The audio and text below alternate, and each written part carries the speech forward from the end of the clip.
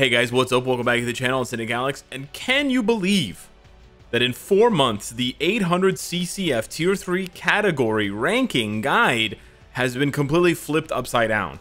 This is what it looked like just 4 months ago, just before the Shang-Chi movie came out, and of course the Shang-Chi update. Take a good look at this list. This is not the list as it appears right now, as it is right now in the game, but this is the list for just 4 months ago. Yeah, I know. I was shocked when I realized it, and actually, before I realized it, I was like, oh no, I have no idea what I'm going to do for a video. And then as soon as I found this video, I was like, oh my gosh, so much has changed in 4 months. This game honestly moves at a surprisingly rapid pace, and sometimes it sort of flies under my radar, and I don't realize it until a couple of months later when we go ahead and do something like this. So, here we go. We're going to do another ranking of all of the best 800 CCF tier 3s, including all of the new tier 3s that we got in the meantime, which is just Hela, Hyperion, Kingpin, Thena, and Icarus, and then all of the uniforms that and Shang-Chi, and then all of the uniforms we got for existing tier 3s, from Spider-Man, you know, back to Crescent and Captain America and Sharon and Luna. So yeah, we're going to be replacing some of these icons as well. We are going to be moving some of these icons around because, yeah, things are just different. For example, I would love to just move this down here because I honestly think that's where Captain Marvel belongs, and I actually don't even think that Magneto belongs on this B tier whatsoever.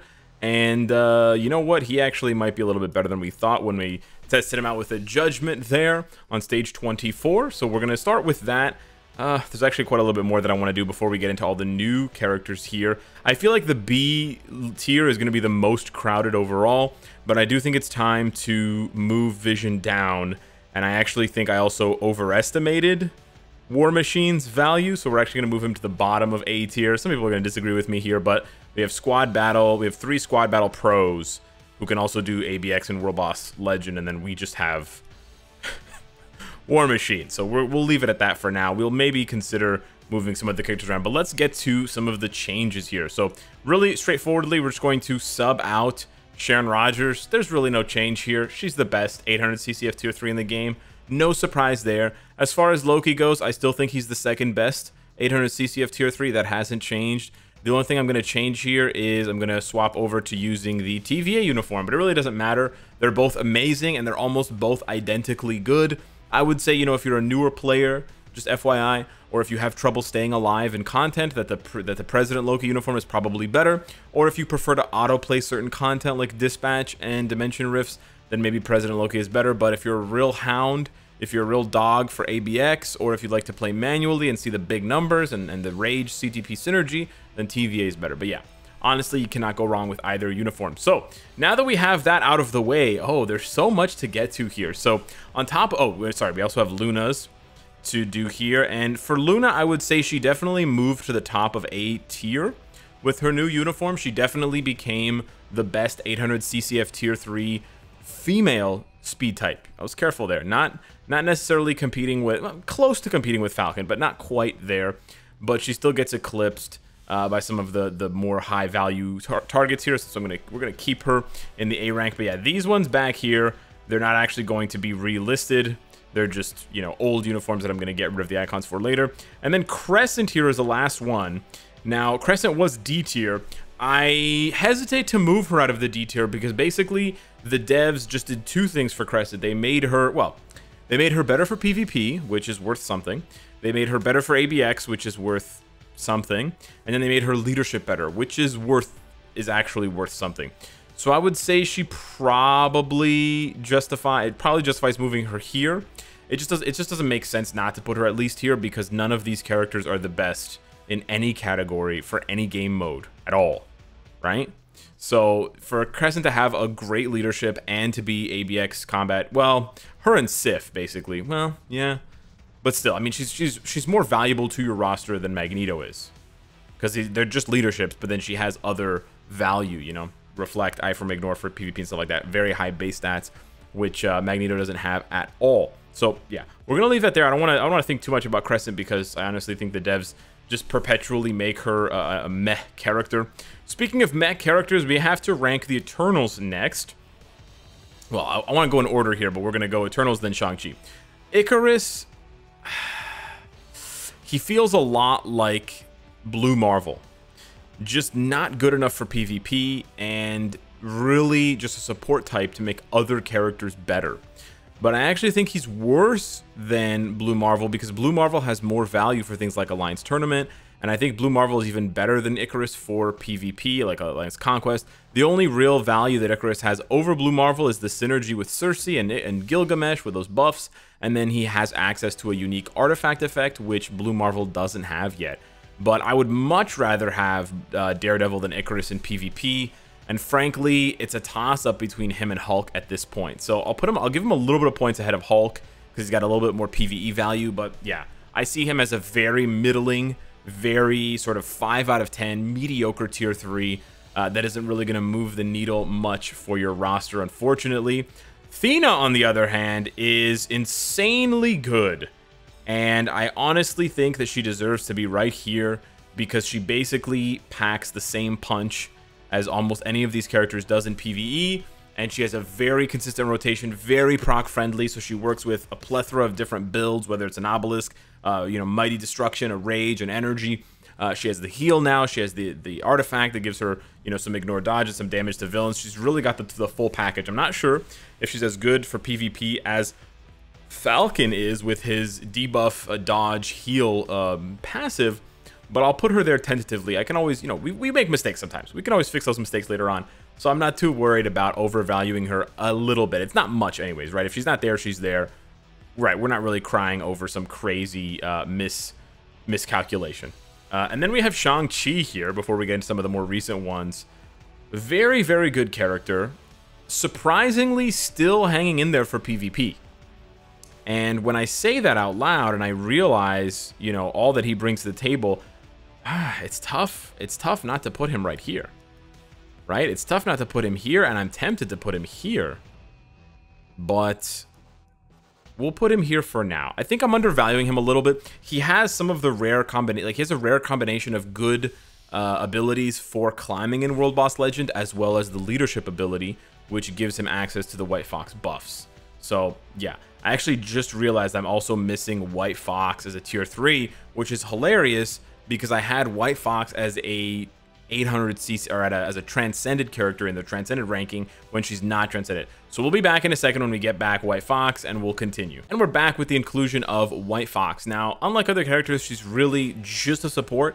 However, unlike other characters, she is by far the best support in the game for pushing specific content. It's almost all PvE content, but whether it's ABX, World Boss Ultimate, World Boss Legend, Squad Battle, right, like Dispatch, right? She just helps you push. She's just the ultimate engine pushing your team forward.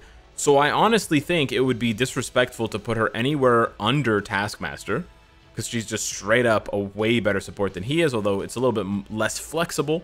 But she's just, the difference between Taskmaster for a hero with the leadership ability and her, even though he gives full buffs to Cable, for example, the difference between his buffs to Cable and her buffs to Cable is like night and day. I honestly think she's more worthwhile on your roster just for the value of her support buffs, especially if you have a lot of the leadership characters than Icarus or Daredevil or Blue Marvel or Thor. I don't know how crazy you want to get here. Listen, this is a tricky one. It really depends on how many leadership characters you have, but if you think that this is a crazy place to put her, go ahead and look at the top 9 characters that I put here in S tier and A tier. If you agree with these, then count it down with me. Leadership, leadership, leadership, leadership. Oops. Leadership, leadership, leadership. Yeah. 7 of the 9 characters at the top of the meta for 800 CCF tier 3 all have leadership. Yeah. And Thor has leadership, and Icarus has leadership, and it goes on and on and on. There's more and more characters, and we're not even done here yet. We still have to re-rank Captain America, who is sitting down here, and we have to rank big ol' Spidey, who also has leadership. So yeah, I honestly think this is where she deserves to be, man. And if that makes you uncomfortable, that's fine. Anywho, moving on, Captain America got a new uniform, which is very good, and I honestly think Cap is just a better version of War Machine, and like an actually less frustrating version of War Machine to play. So I'm actually going to put him here next to Rogue. I might even put him ahead of Rogue, but we'll put him here for now, because he has access to more buffs than Rogue has access to. And we're actually going to move, because this is getting too crowded up here and we still have a couple people to put. We're actually going to move War Machine down. Yes, I know. Come for me in the streets. I'm strapped. Okay? Moving along, Hyperion, really disappointing in my opinion. He's very... No, not that disappointing. But he's very much just like an Icarus. Very much like an Icarus. Except I would argue that he probably has less PvP value than Icarus. So I would probably put his value somewhere around here. Somewhere around Taskmaster. I really wish that Hyperion had gotten more. Sorry, Narusko. But yeah, I do think that he's here. I mean, yeah, it's tough here. It's tough to say, but okay, maybe that makes sense. But still, I don't really think he goes too much further than that, unfortunately. And then we're left with 3. Kingpin, Hela, and ooh, big ol' Spidey. We'll start with Hela first. It's tough to rank Hela. She's very good, but she also needs a very specific build to be good. For PvP, she absolutely needs the artifact. For PvE, she basically needs a mighty CTP of destruction.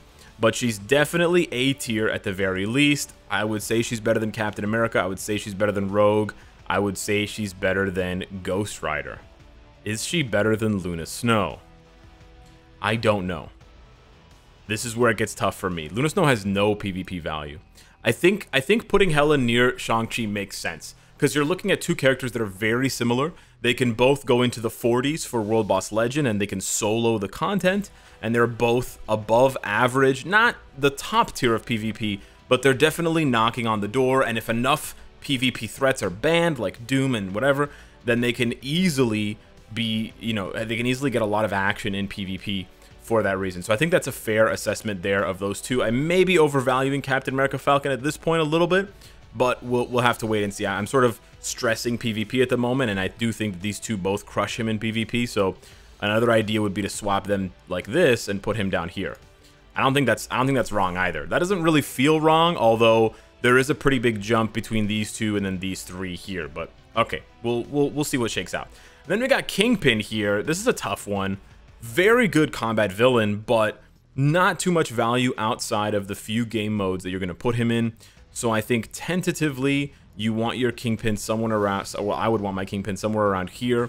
I do think he's better than War Machine. I think he's going to hit as hard, maybe a little bit less hard under ideal circumstances if you can get all the best procs for War Machine and all the best accumulation. But under average runs, right, with average luck and average RNG, I think Kingpin is going to come out ahead. So much easier to play, very proc, extremely proc friendly. I don't know if he's better than Captain America though.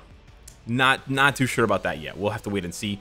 And then we come to the man of the hour, the boy of the hour, the teenager of the hour, Spider-Man. Oh, sorry, we have to move him off here, and we move Cap off here. That's actually really satisfying. Moving characters out of the bottom. This is what you want to see in Marvel Future Fight, and it's really good to see this D tier really start to shrink. Now, I could definitely start justifying moving some of these C tier characters down, but we're not going to have to do that because we know Spider-Man is going up to the S tier. The question is, where on the S tier is he going? That's tough. That's very tough. However, I think I'm going to do something crazy. I think this is where he belongs. Hit me up in the comments down below. I'm not ending the video just yet, but I really want to hear from you once you've gotten to this point in the video, what you think of that. I do think he is now the best tier 3 character in the game at 800 CCF. He combines insane value, and he may be better than Sharon Rogers for PvE. But even if he was, let's say he's worse. Okay, just for the sake of this argument, let's just say he's worse than Sharon for PvE, for World Boss Ultimate, World Boss Legend, etc. Let's just say he's 10% worse, 20% worse. Let's just say, just for example, he's 100 million% better than Sharon Rogers for PvP. He single-handedly claps Doom, Sentry. He claps everyone not named Gilgamesh, Luke Cage, and Wolverine. And maybe Shang-Chi, but maybe not. So there's an extremely short list of characters that can check him, and they're not even the most prevalent PvP threats out there. So I gotta say, he is, yeah, I really think this makes sense. It's crazy to say, and it's crazy to see after all these years Sharon finally get dethroned. But who better to dethrone Sharon Rogers than another character whose name starts with S? It's really meant to be, I'm telling you. All the best free-to-play characters are starting with an S, especially if you don't buy their uniforms. But well, that's for another video. That's kind of a joke. That's for another video, like Scorpion and Scream and stuff like that. That's for another video. But anyways, the point I'm trying to make is this feels right. Now, keep in mind that I use the red uniform here because this is the more identifiable version of Spider-Man. If I use the black and gold one, it's going to blend into this tier maker presentation mode, and it's going to look silly. So I'm not saying the red one is better overall.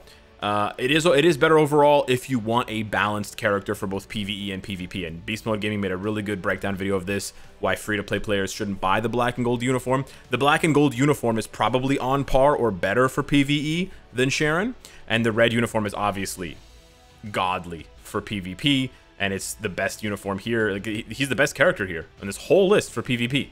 Not a doubt in my mind. So yeah, you really have your pick. You can have your cake and eat it too with Spider-Man. Yeah, whether it's black and gold, red and gold, or both. So yeah, hit me up. Let me know what you think down below in the comments. I'm really excited to hear what the community has to say for this one. Especially when it comes to, you know, White Fox, Kingpin, War Machine, Cap, Hela, Shang-Chi, and then, well, Captain Falcon, and then Spidey. So yeah, thanks so much for watching. Thumbs up if you enjoyed the video, and I'll see you in the next one. Take care.